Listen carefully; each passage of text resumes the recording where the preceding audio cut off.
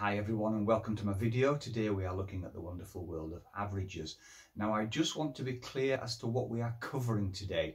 If you are looking to learn GCSE maths, you will discover that there are several ways to find an average: mean, median, mode, and the one on the end they put range. In fact, what I want to look at today are the first two of those, the ones that are introduced into the curriculum first, particularly at functional skills, and those are mean and range. I will look at the others in a different video. Okay, so what exactly is average? Well, it's kind of looking for the middle, the central position. Very difficult to put into words and probably easier to show in demonstration. So let's go and do it.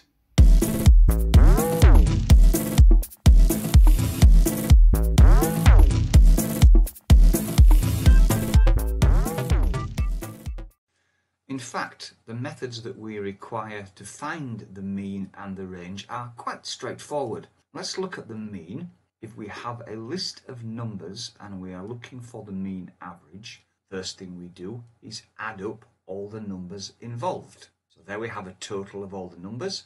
Once you have that total, second step, divide the total by the number of numbers. Let's explain that more clearly when we look at an example. And to find the range, it's even more straightforward. We simply subtract the lowest number in the set that we have from the highest. So let's actually have a look at an example and see if we can make that clear. I have a table, and this is a very typical example of the kind of question you might get, and it's talking about the amount of money that's been raised by a charity gala.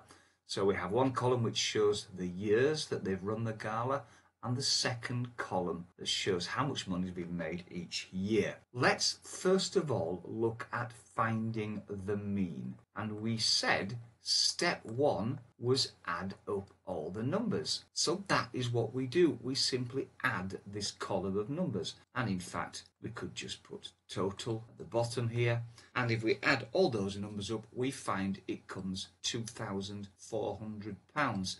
So that is the amount of money that has been raised in total throughout all these years. To find the mean, the second one, we said we divide by, and this was the phrase, the number of numbers. So what do we mean by that? Well, here are the numbers that we've added up, and there are 1, 2, 3, 4, 5, 6, 7, 8.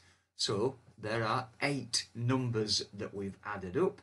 Therefore, we take our total, the 2,400, and we divide it by 8. In fact, if we do that, the answer we get is 300. So the mean average amount of money that has been raised each year at this gala is £300.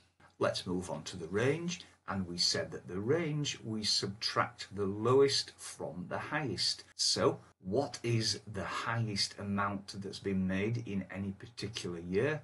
Well, it was in 2017 and they raised 420. That is the highest. From that, we are going to take away the lowest amount, which was 2015. So that's 190. And if we take that away, 0, 3, 2, we find that the range of amounts that they raised is £230. Now, I want to have a look at a question here. Because although we've learned the rules, it isn't always necessarily clear which numbers we're actually working with. So let's take this as a typical exam question. Which of these footballers scored the most goals on average in recent matches? And then we have 3 players, Andreas, Miguel and Joe. Let's have a look at Andreas. We're wanting to know what his average goal score is. Now we know that he scored 9 goals, and we also know that he played in 3 matches. So we want to work out the average. Now let's just look a little bit closer at Andreas's actual figures here at the bottom. So in match 1 he scored 3 goals, in match 2 he scored 2 goals, and in match 3 4 goals. So when we are looking to find the average, we know the rule. We add it up. 3 plus 2 plus 4 is 9. So in total he scored 9 goals. We also know then divide that by the number of numbers, 1, 2, 3. So that's 9 divided by 3. So his average is 3. Now to take that back to the top table here, you can see actually we already have those numbers because the number of goals scored in total has already been given to us, that's 9, and the number of matches played is the number of numbers, the 3 matches. So in fact, to work out the average score per match, we simply take the 9, we divide it by the 3, and we get 3. Now Miguel has actually scored more goals than Andreas, 10 to 9, but as well as scoring more goals, he's also played in more matches. So actually, when we take the 10 and we divide it by 4, the answer we get is 2.5. So actually, Miguel's average, 2.5, is lower than Andreas simply because he's played in more matches. Joe has played in 5 matches and scored 5 goals. So 5 goals divided into 5 matches means that on average he has scored 1 goal per match. It's just worth noting we don't know whether Joe scored 1 goal a match or whether he scored all 5 goals in one match or 2 in one, 3 in another. It doesn't matter to us. All we know is he scored a total of 5. To work out the average, we divide that by the number of games. So on average, it is 1 goal per match. And just to have a quick look at range, if we had been asked the range of goals scored by the footballers, well, we would have simply said Miguel has scored 10 goals and Joe is the lowest with 5. So 10 minus 5 is 5. So the range of number of goals scored per player is simply 5. Now here's a question on range which asks us to work things out slightly differently. It says the month of January had temperatures which had a range of 9 degrees, the lowest temperature was 3 degrees, and it's asking what was the highest temperature. Well, if you remember, we said that the range was the highest, take away the lowest. Now another way of saying that is to say that the range is the difference between the highest and the lowest.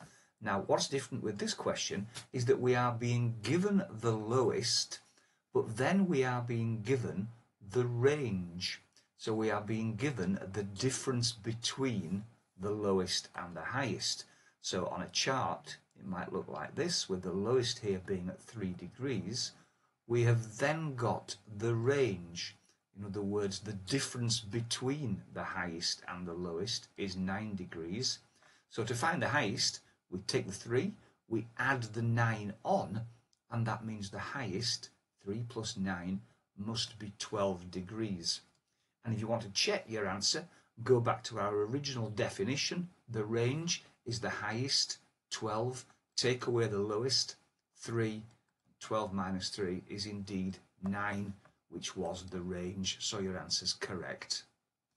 And that's mean and range. I mentioned right at the beginning there are other averages. We will cover those in a different video.